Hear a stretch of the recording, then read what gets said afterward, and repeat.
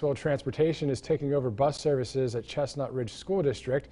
The company has agreed to a 5-year contract taking over the district's 29 routes, and while they have the buses, they are in need of more drivers. Our Jack McCune tells us how you can get involved. Maxwell Transportation's first client was Chestnut Ridge. It's transported the district's special needs students since the 1970s. Well, we've served Chestnut Ridge probably the longest, over 50 years. And now it'll serve all its students starting next school year.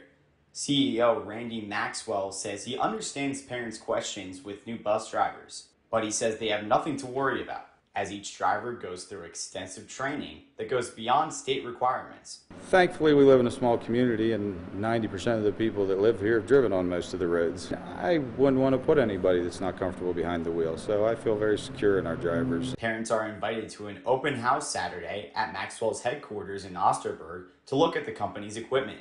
Free pizza and backpacks filled with school supplies are also available. Those interested in driving for Maxwell are also invited. Trying to pull the community together.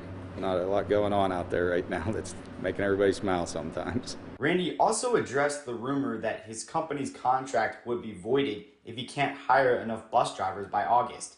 He said that's all it is, a rumor. I'd refer back to the letter from the school that says it couldn't be further from true. His company has served bus service at other districts for over 13 years, all with one goal in mind. It's about the kids, and that's what we're all here for. In Bedford County, Jack McCune, WTAJ News.